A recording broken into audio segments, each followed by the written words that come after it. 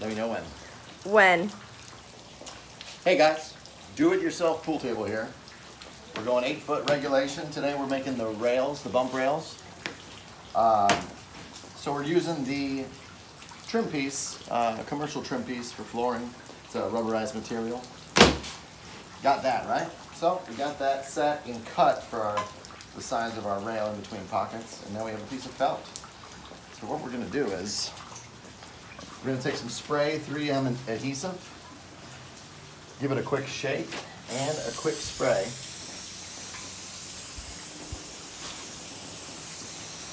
Make sure you go about 2 times on it. And from there we're gonna lay our felt on it. Doesn't have to be perfect, everything's gonna be rolled around. We just wanna make sure we have enough. Right, start from the middle. Kind of press that down softly at first. And get the whole way of it into the crease of that trim flooring board.